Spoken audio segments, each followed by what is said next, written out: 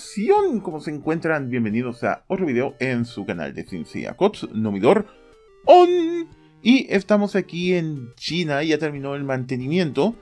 Y bueno, ya es el momento de probar a la nueva unidad que sale la próxima semana, el Cid de Capricornio.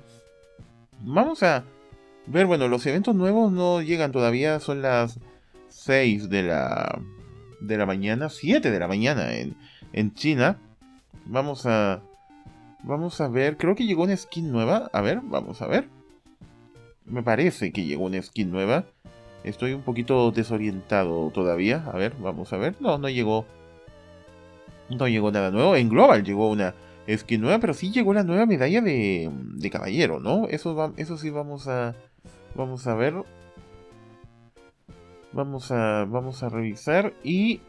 sí, aquí está. Albáfica de Piscis. Oye, mira quién sigue. Cardia de Escorpio. Y eso sería una señal que la próxima renacida va a ser la de Cardia. ¿En serio? ¡Wow! Y los bonos que daría la RC de Albáfica de Piscis da 30 puntos de velocidad, 4% de daño físico, 1% de crítico base y más 1% de aumento de daño crítico. No son bonos tan así como para volverse loco, pero esos 30 puntos de velocidad están bien. Y lo demás no son bonos tan espectaculares. Tal vez ellos saben que Albáfica ya está muy potente, pero hubiera sido bueno que le hubieran dado, no sé, el tratamiento así como Ofiuco, más 60 de velocidad, 11% de ataque, 15% de vida. Pero bueno, pero Albáfica es lo que se viene ahora. Perdón, Cardia de Escorpio es lo que se viene ahora. ¡Wow! Vamos a ver qué va a pasar. Y nuevo Cosmo también. Vamos al códice de Cosmos. Si no me equivoco, el nuevo Cosmos es un Cosmo rojo. Aquí está. Aquí está, eso, ¿no? Si no me equivoco, ¿era rojo o azul? No, en los azules no está. En los... no, tampoco. Ese es Cosmo rojo. Este que está acá, que da más 20 puntos de velocidad. ¿Se acuerdan que les dije que al tener más 20 de velocidad, al tener 3 equipados, eso era algo de los Cosmos rojos normalmente? Pues sí. Vamos a ver qué tal es. Vamos a ver qué tal sirve. Pero por ahora vamos a ver el Cid de Capricornio, muchachos. Según lo que veo en los archivos del juego, no hay ningún cambio respecto a la unidad básico. Se pone contadores de la espadita, ataca a los enemigos, gana más golpes extra. Ahora sí se nota el daño real. Recuerden que en el servidor de prueba todos los golpes eran daño normal, no eran daño real. Aquí sí se nota ahora el daño real. Y...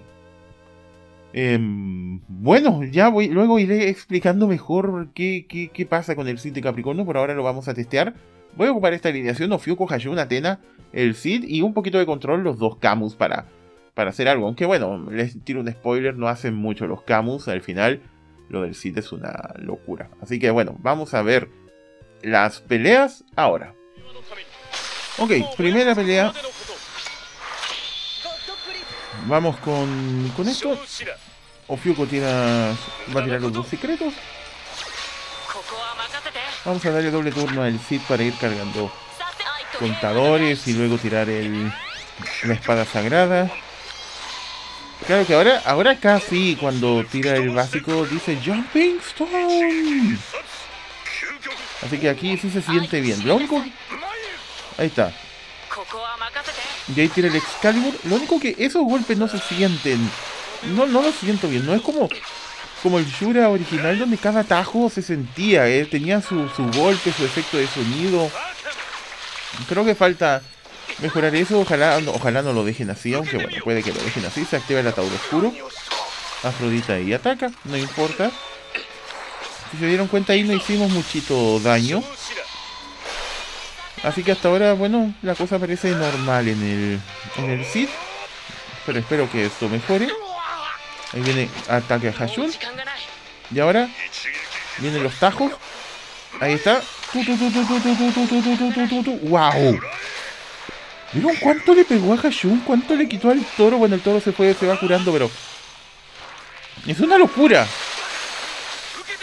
Ay, no sé, no se alcanzó a morir Hashun, pero ¿vieron cuánto le pegó? ¡Wow! Bueno, ahora viene Afrodita, ataca y se activa el ataúd oscuro sobre el Cid.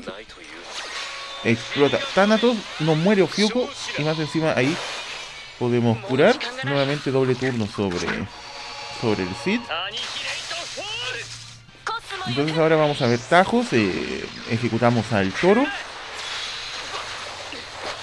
Es el momento de tajos. Ahí está, primero básico, Jumping Stone y ahora explota Thanatos. Y ahí viene ahora. Mata a la Bandori y mata a la Afrodita. Genial.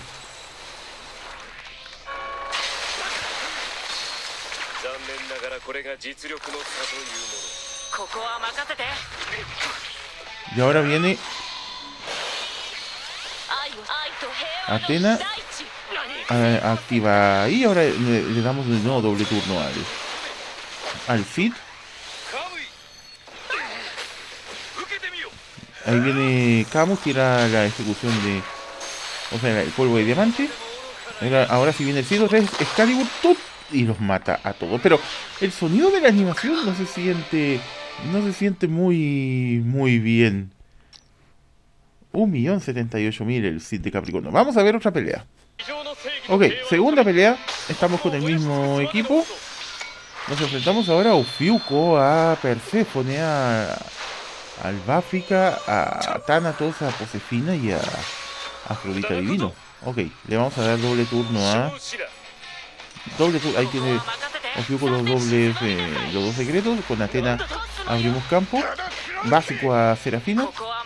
Y ahora... ¡tum! Ok, hasta ahí todo bien. Thanatos ataca al Camus. Atacamos ahora. ¡Pum! Congelamos a Posefina, lo cual eso es bueno.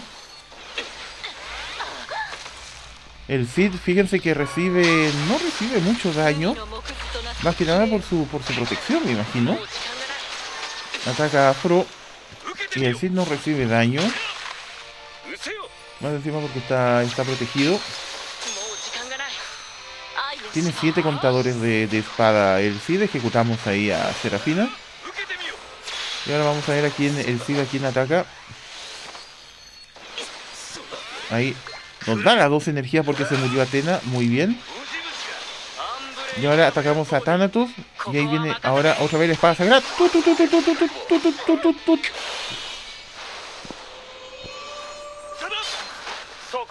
Wow. El daño que hace es muy bueno. Bueno, se murieron todos. Solamente me queda el Cid de Capricornio. Vamos, el Cid, tú puedes solucionar esto.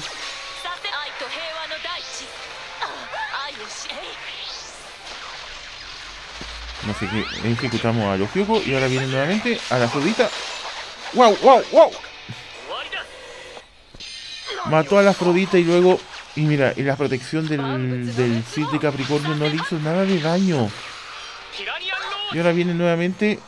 Perséfone no tiene marca el Cid. Y ahora viene otra vez el Excalibur. Mira cómo le baja vida, mira cómo le pega. Y ahora otra vez. ¡Wow! Le pega como 80 veces. Es increíble cuánto daño hizo acá. 1.19 millones. Genial. Vamos a una última pelea. Ok, tercera pelea. Y aquí estamos frente a un equipo... ay, veo un detector ahí. Creo que me van a retrasar todo. Más encima le ponen la pregunta a Ophiuco. Viene Ophiuco, tira secretos. Seiya abre el campo. Doko pega 2 veces. Nos van a matar al Camus. Adiós, Camus. Fuiste bueno. Más encima Ophiuco, bueno. Intenté que Omerta no me sacara, pero en Duelo Sagrado creo que eso nunca ocurre. Bueno, doble turno al Cid. Atacamos a Ophiuco. Y ahora viene la espada sagrada. Ahí está. Le sacamos la primera vida a Flujo. Y mira cuánto le pegó al resto. Y solamente se murió un aliado. Solamente se murió un aliado. Y fíjense cuánto daño hizo el Cid de Capricornio. Tu error, amigo, fue no haber eliminado al Cid. Y eliminaste en vez de eso al Camus Sapuri. Menospreciaste el poder del Cid de Capricornio. Bueno, pero ahora estoy un poquito en una poquita mala situación. Así que la cosa está un poquito mal. Viene Doko, tira ahí. Se muere Hashun. Así que solamente me queda el Cid de Capricornio. No hay cómo remontar esto. Bueno, el Cid, vamos, ataca. ¡Tum! ¿What? ¿Qué? ¿Qué fue lo que pasó? ¿Qué fue lo que pasó? A ver, veámoslo de nuevo. ¡Tum! ¿What? ¿Qué? ¡Wow! Bueno, es solamente Duelo Sagrado, pero las impresiones no pueden ser mejores, ¿no? Y solamente con un aliado muerto tiró todo ese daño. Creo que en el tema de los golpes, de los tajos, necesita una animación distinta y eso, pero wow, las primeras impresiones no pueden ser mejores. Ahora el tema del doble turno es un tema complicado, pero ahí el Cid no necesitó doble turno para tirar todos esos tajos y eliminar a los enemigos. Bueno, estuvo genial. No sé qué opinas tú, escríbelo en los comentarios, pero tengo altas expectativas en esta unidad. Espero que cuando salga en Duelo Galáctico no decepcione. Gracias por ver el video, cuídense mucho, deja like, suscríbete, cuídense, pasen un lindo día, nos vemos en la próxima. ¡Adiós! Gracias por ver los videos del señor Nomidor. Ayuda a su canal comprando una membresía, como lo han hecho todas estas personas geniales que ves en pantalla. Tan solo debes hacer clic en el botón unirte al lado del botón suscribirse. Así ayudas al canal y disfrutas de sus beneficios. ¡Muchas gracias!